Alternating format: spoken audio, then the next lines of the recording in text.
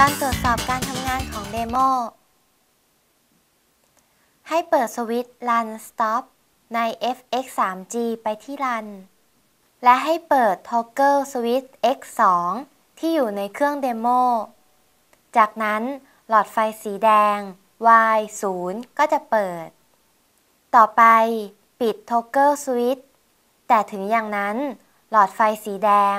Y0 ก็ยังจะไม่ดับดูแล้วแปลกๆใช่ไหมล่ะคะจากนั้นให้กดปุ่ม X0 คราวนี้ปรากฏว่าหลอดไฟดับลงแล้วจริงๆมันเกิดอะไรขึ้นภายใน PLC กันนะเพื่อทำการตรวจสอบเหตุนี้เราจำเป็นต้องใช้มอนิเตอร์ฟังก์ชันใน Works2 เพื่อทำการตรวจสอบและหาสาเหตุก่อนอื่นกดปุ่ม F3 ในจอโปรแกรมหน้าสัมผัสเปลี่ยนเป็นจุดน้ำเงินในโปรแกรมไหมคะ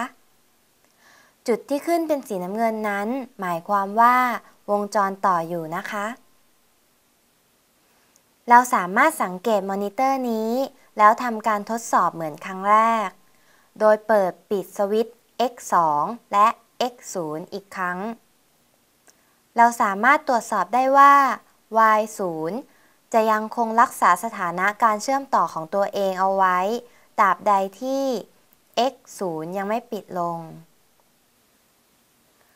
วงจรที่เราทำขึ้นสามารถแก้ไขกี่ครั้งก็ได้เราสามารถแก้ไขได้โดยกด F2 เพื่อออกจาก Monitor Mode ไปยัง Write Mode และสามารถเปลี่ยนหมายเลขอุปกรณ์ได้ด้วยโปรแกรมนี้เราสามารถใช้ฟังก์ชันคีย์ใน Works2 อีกทั้งสามารถตรวจสอบการทำงานหรือจัดการได้ด้วยฟังก์ชันคีย์เพียงหนึ่งเดียวก็สามารถทำได้จากที่เราเรียนมาหวังว่าทุกคนจะทำกันได้นะคะ